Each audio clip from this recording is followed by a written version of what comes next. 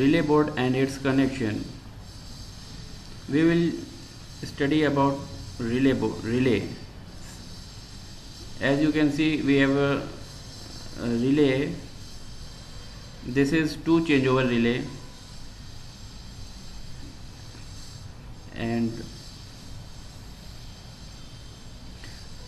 it is Selzer make SALZER Selzer make relay, DC relay, model number MKG. And in this you can see here a diagram is printed, and the same diagram is also sketched in the board.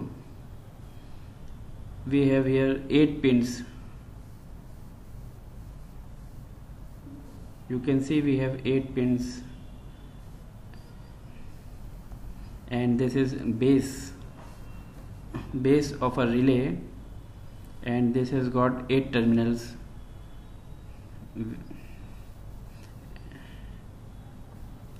From 1 to 8 we have 8 terminals. In this base we can fix the above relay, and this combined module will be our 2 changeover relay. Here you can see we have fixed the relay,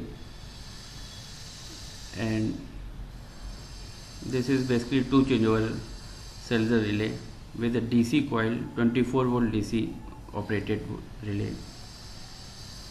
Now we will concentrate on the diagram. Terminal number 1, 3 and 4. 1 and 3 is NO, 1 and 4 is NC. Similarly with terminal 8, 5 and 6. This is base terminal connections. This is a relay board, 8 channel relay board, and we have 8 relays with +1, -1, +2, -2. These are the markings on relay, and we have LEDs of each relay.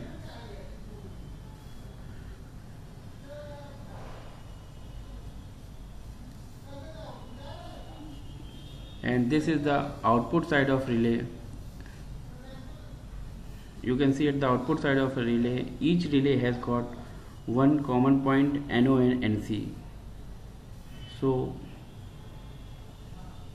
this is C, NO and NC. This is in the relay board we have got shorting terminals. You can see here we have got pins at both the sides of the LED indicator. We have got pins, and one side it is shorted. As you can see in that picture, we have 1 plus and 1 minus, 2 plus and 2 minus, and all the minus terminals are shorted by the shorting link.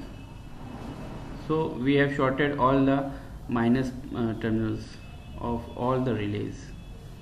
This is the relay board diagram of individual relay. Here we can see we have got 1 plus and 1 minus terminal, and at the output side we have got common NO and NC for a single relay. Now we will use this relay to connect to the PLC. How we will connect? First of all, we will do power wiring. We will power up the PLC by giving phase and neutral supply. This is line terminal, this is neutral terminal, and we will connect these wires at the output of double pole MCB. See, we have connected here. Now the PLC has been connected with line and neutral terminals, and now we can check by putting on the MCB and see it is powered up. Okay, run indication is blinking and program is continuously read. That it means that we can program the PLC in this mode. This is a program mode. Now we will start output wiring so that we can connect the relay board. As you can see here, we have connected common terminal of relay board output, and the common terminals are C0, C1, C2.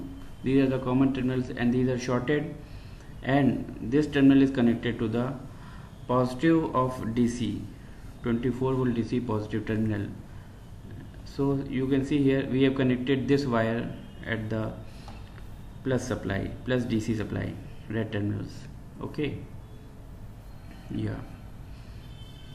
So plus DC is connected to common terminals of our output, and now this is 16.0 is the first output terminal of PLC, and we are connecting here this wire.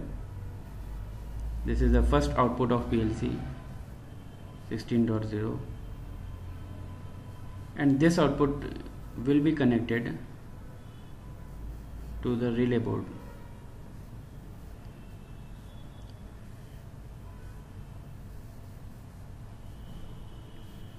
Now see here, we have at each relay board we have +1 and -1 terminal. So this wire will be connected to +1 terminal because we have connected common to the DC common to the output of common terminal, and that this positive DC will be passed through 16.0 output, and it is connected to the relay board positive part. See here,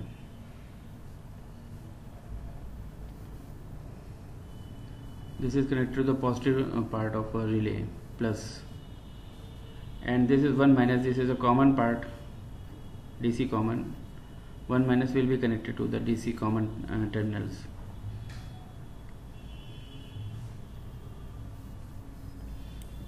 These gray terminals are DC common terminals, and we are connecting here.